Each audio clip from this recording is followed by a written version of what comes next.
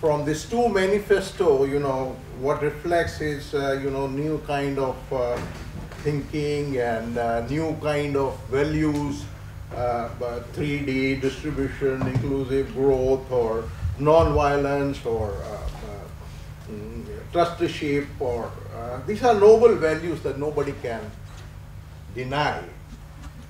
But the important challenge here is to translate this guiding principle into, alternative mechanism or processes that will generate new knowledge, or new, more socially relevant knowledge. So, the question here arises is that, when you talk of knowledge Swaraj or freedom, so freedom from whom? Whether it is from positivist thinking, top-down models, or it is the entire international structure of science and technology, which is hierarchical in nature. And many times we assume that we have some alternative science and technology, or a more benevolent, or there are alternative resources or decentralized system, and you provide them and it works all right. But we have seen it with our experience that even this kind of technologies, decentralized technology, they have their own problem. You talk about, you oppose, hydrocarbons, and you create biofuels. They have their own socio-economic consequences. Sometimes they could be disastrous.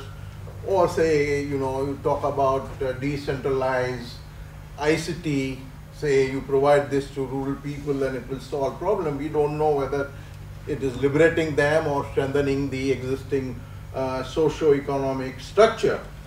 So it is not simply by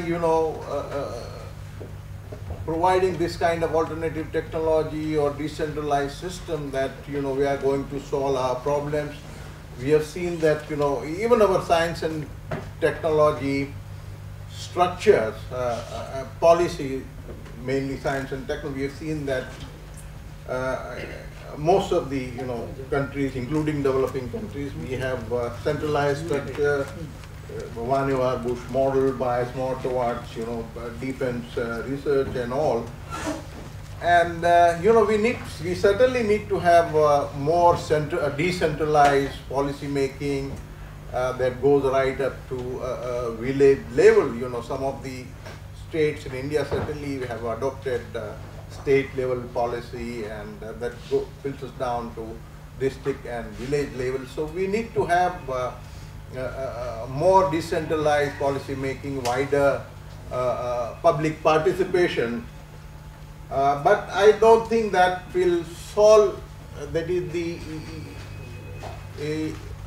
solution or the end of the problem. We need to, because knowledge could at the same time used and abused, and therefore, we need to continuously assess